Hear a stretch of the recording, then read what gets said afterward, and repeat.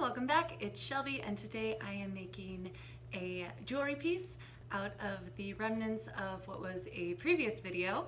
You might have caught my attempt at making a crystallized pen holder. It didn't work out so well, but what it did do was leave me with these really cool byproducts of borax crystal. So this one's really pretty, and I know the camera's not going to pick up all of the sparkles, maybe a little bit. Look at that, isn't that gorgeous?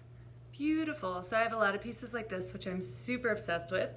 And today what I'm going to be doing is making a jewelry piece, not out of this one because it's like huge, but out of this little guy here. Isn't it cute? This one's perfect. I'm going to try and get a little bit more detail on that. This one's perfect because it's really pretty. It's like a nice little diamond shape. It's like a good size. It's thick, so it's not really like breaking and brittle, but it's also super flat on the back. Like, see that? Perfect. I think it was like against the edge or something. But this is the piece that I'm using, but I did want to show you all these cool ones, even though I showed you before, because they're pretty awesome. So this is going to be my jewel center. And then I also have just like a necklace chain that you can pick up from the store. It's just, you can get whatever kind you want. And then I have a few pieces from the findings kit. These are actually just links of a chain. And then this is just a circle. So what I'm going to do is loop the circle onto the links of the chain because they don't come that way, and close it. And that's how it's going to attach to the necklace. So I'm just gonna pop that on there. Maybe. There we go. So this is more like assembly than anything else, but it's just basically threading a necklace, just like that. And then what we're going to do is glue a gem onto here. I'm using hot glue for that. So I've got my hot glue, trying to escape, warming up right here. And this is like literally so easy. All I'm gonna do is pop a drop of hot glue right on the back like that. Nice, big, yeah, you can see it's a lot. And then take the chain itself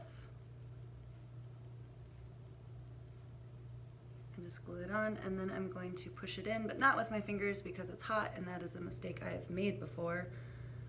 Press it nice and flat, just with another glue stick. It doesn't really matter what you use. And then pop another little dollop of glue on top to seal it, and then just kind of smooth it out. And I'm actually just going to trace hot glue around the entire back of it, just so that the actual crystal isn't touching my skin, because it is a little bit rough, and hot glue isn't. It's just soft and squishy. So just creating a little clear barrier like that. You see that? Yeah, so that's the back of it. That's the side, so it's still nice and flat. I'm keeping it totally flat. Ooh, it's not completely dry yet, and I touched it, but we'll just move it down. And then that's the front. So I'm gonna let it dry before I put it on, because otherwise it'll glue to my neck, which isn't great. You can see, super fast, super simple.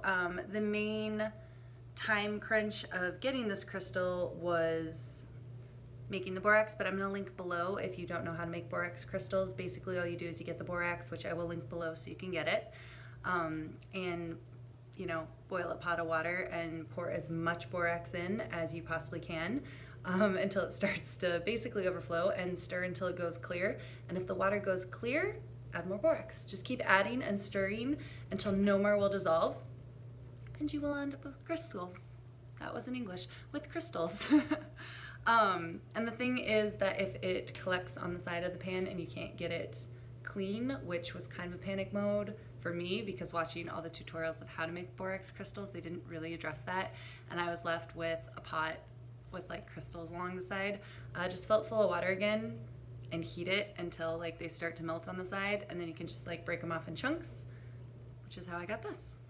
So it just leaves really cool chunks. They're a little bit brittle right when they come out. They're a little bit fragile feeling when they're soaked with water, but just leave them out to dry, and then they just kind of like condense down, and they're great. So I think this one might be dry. Yes, it is. Fantastic. So I'm gonna put it on.